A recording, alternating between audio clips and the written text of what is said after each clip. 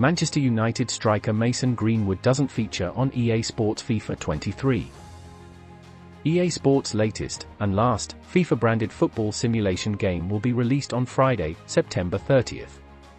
Ahead of the launch of the game both in the UK and worldwide, EA Sports have revealed the full FIFA 23 Manchester United squad list, complete with confirmed FIFA 23 Ultimate Team player ratings.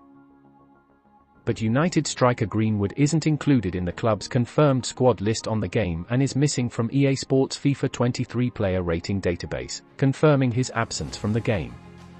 The forward was removed from last year's edition of the game on February 1st. Greenwood remains on bail following a court hearing after his arrest on suspicion of rape, sexual assault, and threats to kill. The 20-year-old was first arrested on suspicion of rape and assault on Sunday, January 30th, following allegations he was violent towards a woman. The footballer was then further arrested on suspicion of sexual assault and threats to kill. On Thursday, June 23rd, a hearing was held in court over the footballer's bail position. A statement issued by Greater Manchester Police said that his bail remains.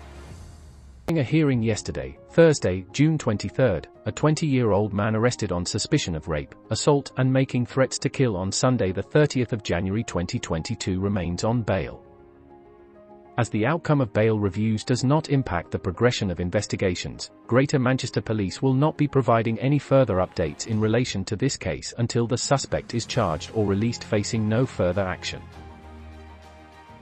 United confirmed on Sunday, January 30th that the 20-year-old will not be training or playing for the club until further notice. Greenwood has not made an appearance for the club since United's 1-0 win over West Ham on Saturday, January 22nd.